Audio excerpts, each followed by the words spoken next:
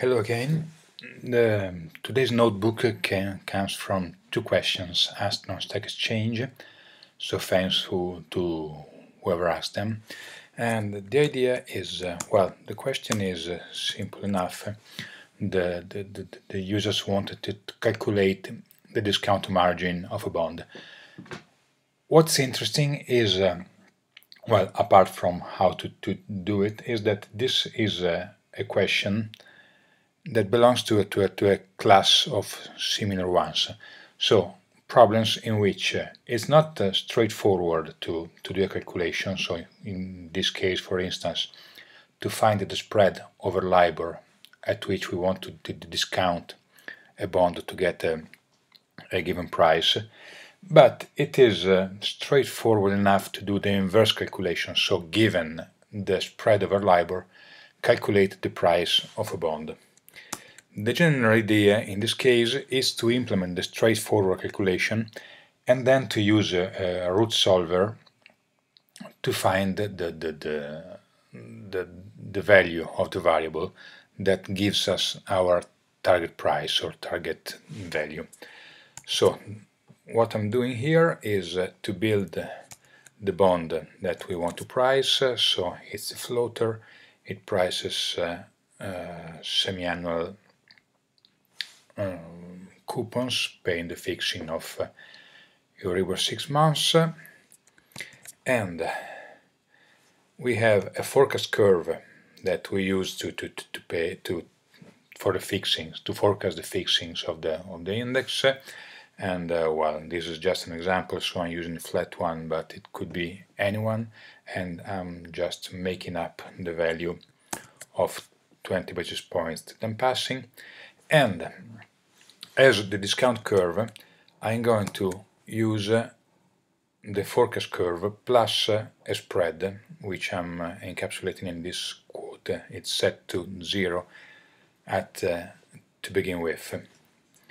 And this is a quote, so it keeps track of changes in its values, and it is observed by this curve and by the bond if we since we set the discount curve handle to the engine that we're using.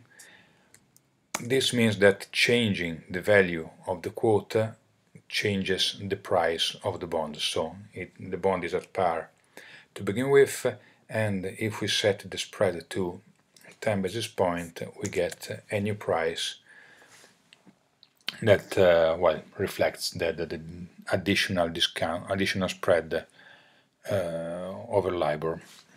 So as I mentioned, what we do is now we encapsulate this function, this calculation in a function that takes the spread as an input.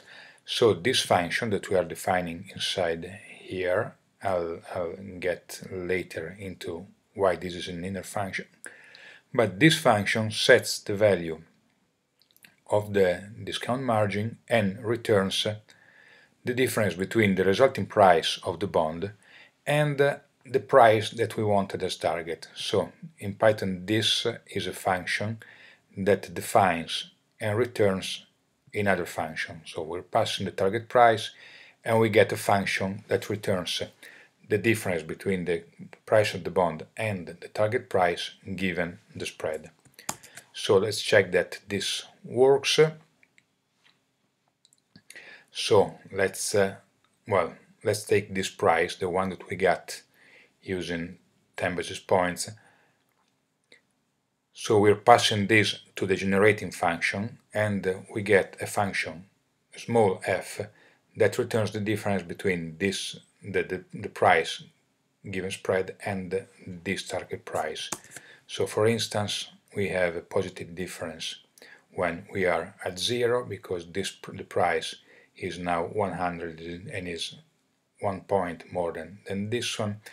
If the spread is 20 basis points, we go on the opposite side, and we might as well check what happens with 0, 0, 1, and that gives us, a negligible error, because, well, not surprisingly, since this is the value for which we had taken this price.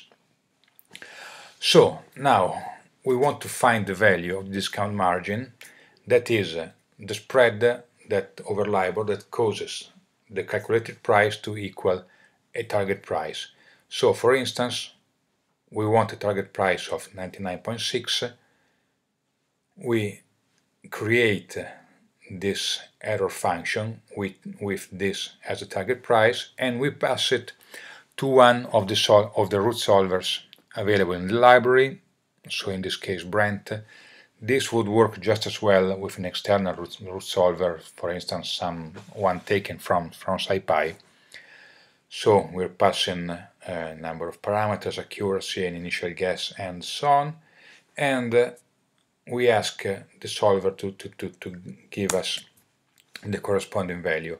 So this is about 4 basis points, and we can verify that this is the solution by setting this spread over LIBOR and printing the price of the bond. This is, well, apart from floating point error, this is the 99.6 that we wanted as a target price. One thing to note though is, given the way we instantiated the discount curve, so this spread over an existing curve, by default this one is considered a continuous spread, a continuously compounded spread. So to get what usually passes for what is usually defined as the discount margin, you may want to convert it to the same compounding and units of the index fixing, so the LIBORs in this case. So we can take the result, which is the discount margin, which is continuous, and convert it into an equivalent rate with simple compounding, the tenor of the index, and so on. This gives us, instead of well, something very similar actually, it's in this case just the fifth significant digit is changing. As I mentioned, this is one of a class of similar problems. So given a calculation that we can do in a rather straightforward way, we want to invert it to get a result which is not as straightforward. For instance, a problem in the same class might be to find the implied volatility of an Asian option. Same thing. I create the instrument, I create an engine to price it, given and I will pass the value of the volatility, of the flat volatility I'm using, as a quota. And in this case, I create the engine. In this case, it's a Monte Carlo one. I'm keeping the number of samples down. Well, this is probably too low for any real pricing, but it's just to speed up the calculations and to show them here. And well, the technique is the same. I write this generating function that takes the target price and creates and returns a function that takes the volatility, sets it to the quota. This will cause the value to be used in the function and in the engine, and then we return the difference between the value of the option, the return value of the option based on this calculation, and the target price. Again, using a solver, we can invert it and solve for any price. So this is the volatility. 20% gives us a price of 5%. This 24% is the volatility that gives us a price of 6%. Okay, I guess this is all for today. As usual, thanks you all for listening, and I'll see you next time. Bye.